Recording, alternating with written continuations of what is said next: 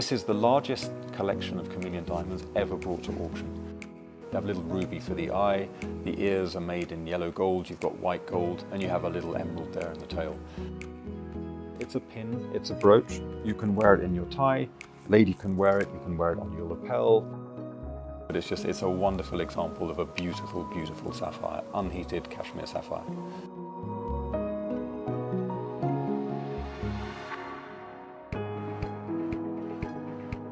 Star of the show, this is a very, very rare chameleon diamond necklace. So you've got 9 stones, 9 chameleon diamonds, the largest of which is a 4 carat 02, the smallest of which is a 0.70 carat. GIA decided that this was rare enough, special enough, unique enough for them to provide a portrait, which they've done. So it comes with its accompanying book, all the certificates. The beauty of chameleon diamonds is very little is known about them. So they remain an enigma, they remain a mystery. They'll change colour dependent on light and dependent on heat and a combination.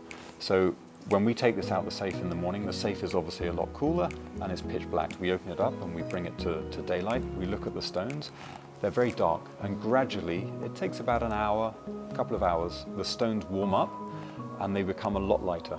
This is the largest collection of chameleon diamonds ever brought to auction, 13 carats. So it's not enormous, but then chameleon diamonds are never huge. A lot of them are green diamonds, a lot of them are yellow diamonds, and so they tend to, they occupy that space in the olive green yellow, and that's how the colour change.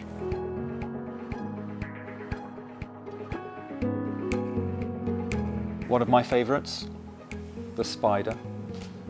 This is crafted in white gold, unsigned. Here we have a star sapphire, so we've got a 6-point asterism coming out of here. This is about a 4 carat 80, just under 5 carats here. You've got some pavé diamonds set around that. It's a pin, it's a brooch. You can wear it in your tie, lady can wear it, you can wear it on your lapel. It's cute and it's fun. And this is 55,000 Hong Kong dollars.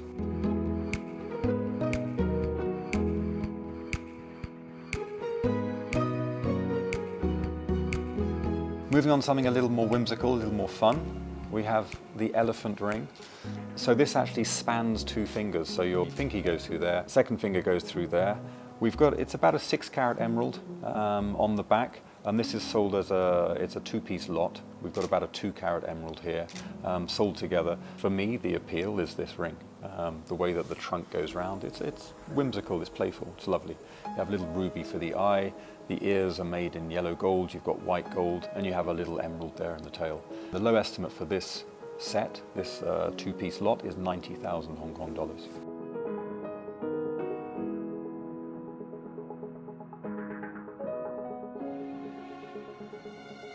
This is a 1 carat 82 cashmere sapphire. Super interesting, this one, because the mines in Kashmir, so stones were first discovered there in the late 1870s, early 1880s. They worked the mines pretty much night and day during the summer months. Then there was a pause, they'd mined everything. Things kind of disappeared for a while, but then the mines were continued, the area was continued to be mined sporadically until late 1920s, early 1930s.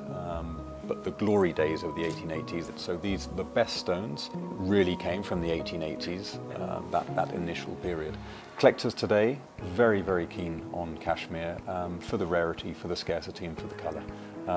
This is an absolutely striking example of a cashmere, and it's relatively inexpensive, so we have this in for 130,000 low estimate Hong Kong dollars. But it's a wonderful example of a beautiful, beautiful sapphire, unheated cashmere sapphire.